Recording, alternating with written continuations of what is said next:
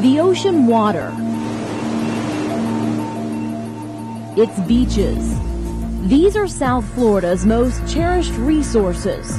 The sea life and coral, they are the underwater jewels, attracting many people to our area.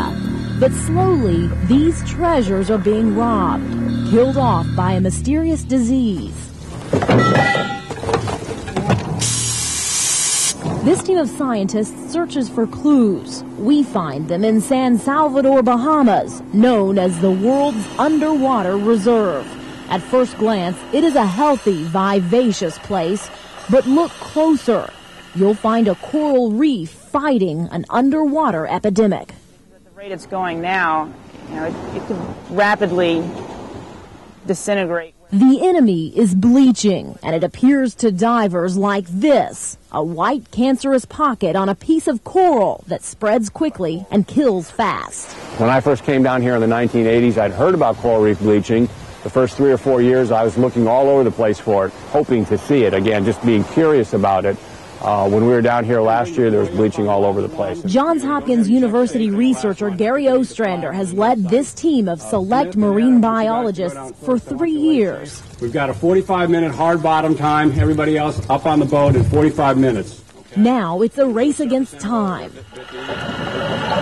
Every 6 months, this group meets here at the same dive site. This time, our news team goes along. We're seeing the effects here too, and it's sad because this is really, in a certain extent, this is Eden, untouched, unspoiled. Ostrander's group takes us on a guided tour of this once pristine environment. We easily find bleaching spots, only the beginning of a devastating end. As soon you find that reef actually dead and decaying, the coral dies. The source of food for many fish goes away. The fish leave or die. The water I'm standing in now is no more than 9 miles from that last dive site where the coral was plentiful, the fish diverse. This body of water, known as Reef Bay, is also known to local divers as a coral graveyard. It's the look of a dying reef, the coral smothered by algae. Sea life in this bay is virtually non-existent, and the water that once looked like this has changed forever. These scientists know the cause is down here somewhere.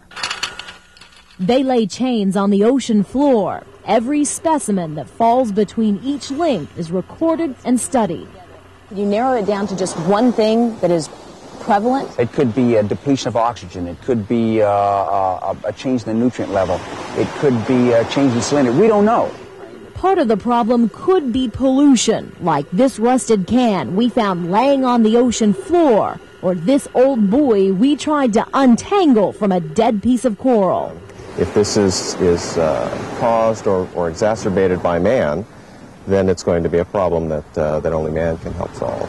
But the answer to saving our coral reefs could still be years away. Time the world's fish and coral populations can't afford. Here at home, where reefs draw thousands to our shores, it's a problem South Florida can't afford to overlook either. In San Salvador, Bahamas, Shannon Cake, News Channel 5. 3, 2,